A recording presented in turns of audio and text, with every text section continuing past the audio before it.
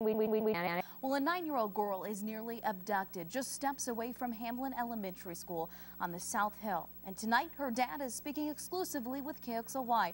Now, we aren't going to identify the man, but hope his story inspires other parents to talk to their kids about stranger danger.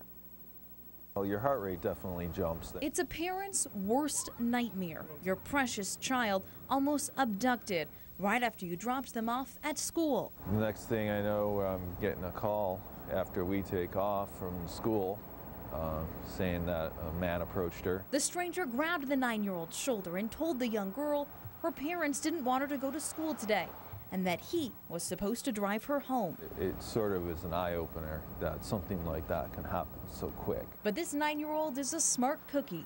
She didn't freeze. She didn't panic. We were very proud of her and her ability to think and react in that way, you know, because sometimes people would get in those situations, especially a 9-year-old child. The brave 9-year-old acted quickly. She ran for cover and told the school staff what happened. She's pretty strong-minded and, you know, a fast runner. She's cross country, so. The young girl had learned about stranger danger before.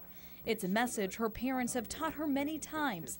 And that message worked. You know, now we just need to reinforce those things that led to this situation where, you know, she knew what to do. The girl's father says this should be a lesson for the entire community to keep your eyes open and always have an open dialogue with your kids. Talk to your kids as much as possible and make them aware that, you know, there are these people out there.